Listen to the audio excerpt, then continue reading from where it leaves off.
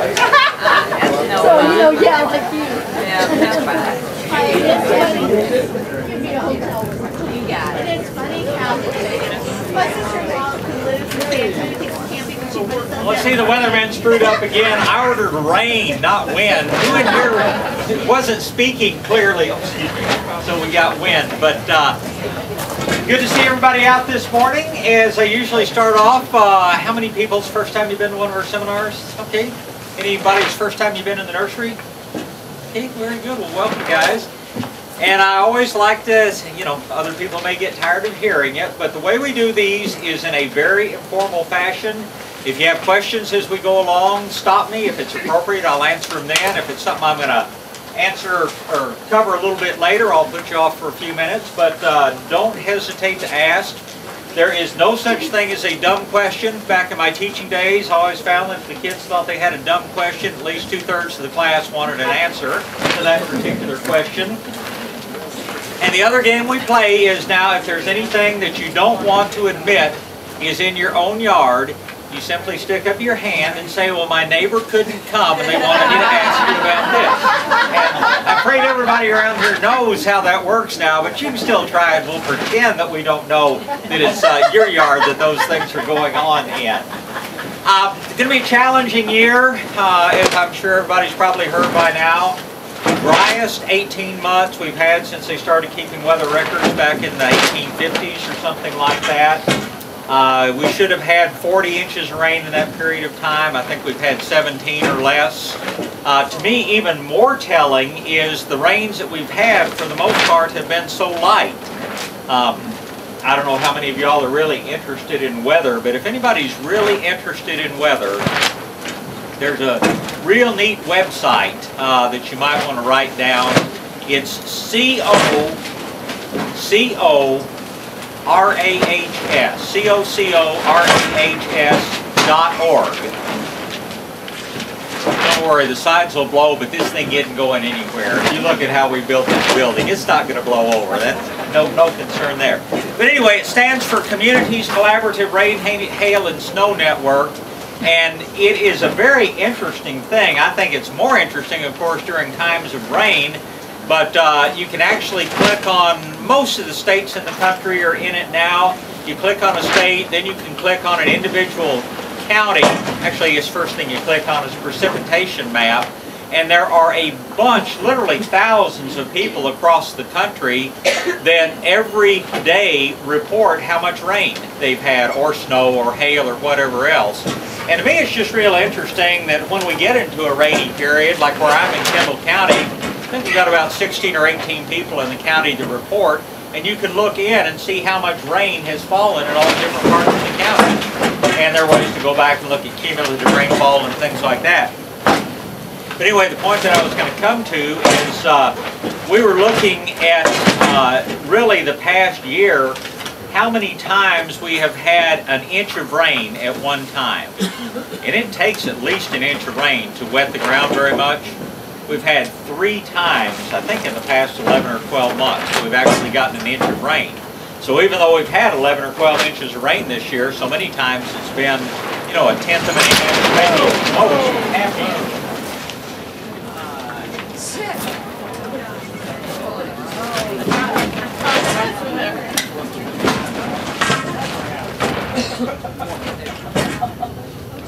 I guess they're both 4-letter words, rain and wind, but anyway, we want rain next time, but maybe not this violently. But anyway, when things are just desperately dry, and I tell you that just our topic for today is general maintenance of your landscape. We're going to talk about fertilizers and mulches and nematodes and trichogramma and iron and things like that. But the main thing that most landscapes are going to need is going to be water.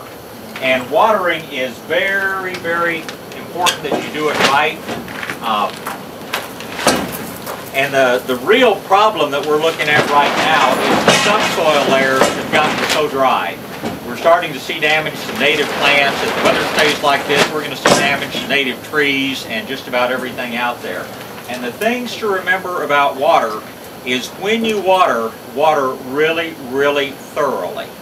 I think that I blame sprinkler system companies. I think they want you to watch your product work and feel good about it.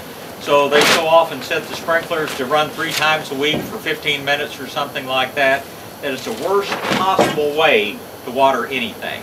You need to be watering as we move into warmer weather. Your grass needs about 1 inch of water a week, and it should get that all at one time.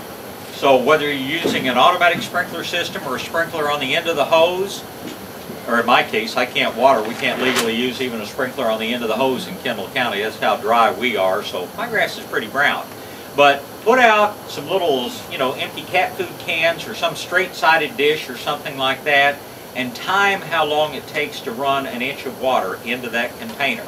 That's how long your system should run, or that's how long your individual, you should leave the hose running in any one spot with the sprinkler on it. You need to put down at least 1 inch of water at a time to do much good. That's for grass. That is not enough for trees and shrubs. With trees and shrubs, you need to really soak them thoroughly. That may mean turning the hose on slowly and leaving it out there running all night or something like that. We really, I just can't tell you how dry those soil layers are, and it's just a matter of let it run and soak and soak and soak. Your foundation's the same way. This is going to be a bad year on foundations if the weather doesn't change, because we live basically on its expansive clays, and they shrink and contract, shrink and contract. So you're doing your foundation a favor at the same time that you're doing your plants a favor by watering them properly. Soaker hoses, I have mixed feelings about them. I've never found a soaker hose that really works well for an extended period of time. We have so much calcium in our water that they tend to plug up. If you use soaker hoses, one of the most important things that you do is have a pressure regulator on that hose. Otherwise, if you just turn the hose on, you're going to find that about 80% of the water comes out in about the first 5 feet of the hose. And a pressure regulator can be very simple or it can be complex. I know at one point we're getting a line of soaker hoses, and what they used for a pressure regulator was a little plastic chip that was just the same size as the end of the hose, and it was pressed in there, and it had just one little hole in the middle of it, like a little tiddlywink with about 1/8 of an inch hole drilled in the middle of it. That's an effective pressure regulator. Or you can spend $4 or $5 and get the little bit fancier one. But if you're going to use soaker hoses, you need to have a pressure regulator. Now, if you are putting several soaker hoses together, if you're hooking them in line, only one pressure regulator in front of the first one. But again, I've had very mixed results, and I've never yet found a drip system that really works for any length of time here. But bottom line is, whatever it takes, we're going to have to get water to our plants. Now, San Antonio is very fortunate.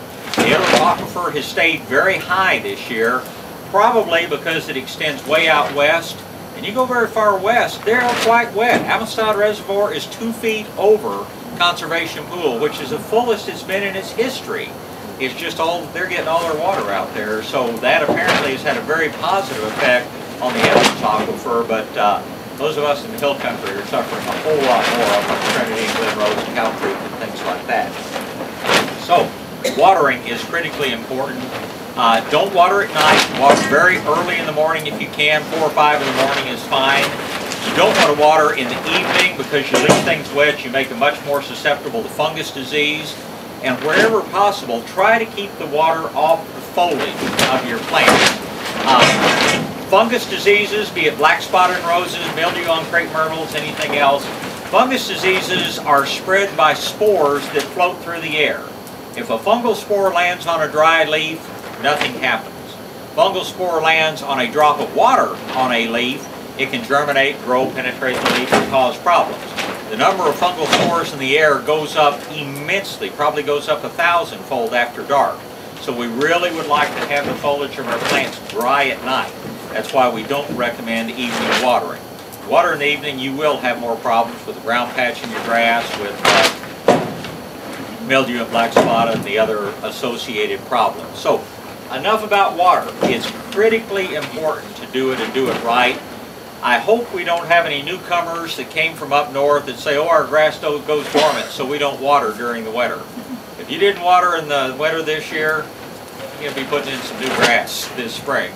And I'm afraid there's going to be a lot of dead grass when people, you know, start watering and their grass doesn't come out. A lot of people have let their landscapes get way, way, way too dry and expect to see a whole lot of dead grass. Hopefully none of y'all, hopefully none of your neighbors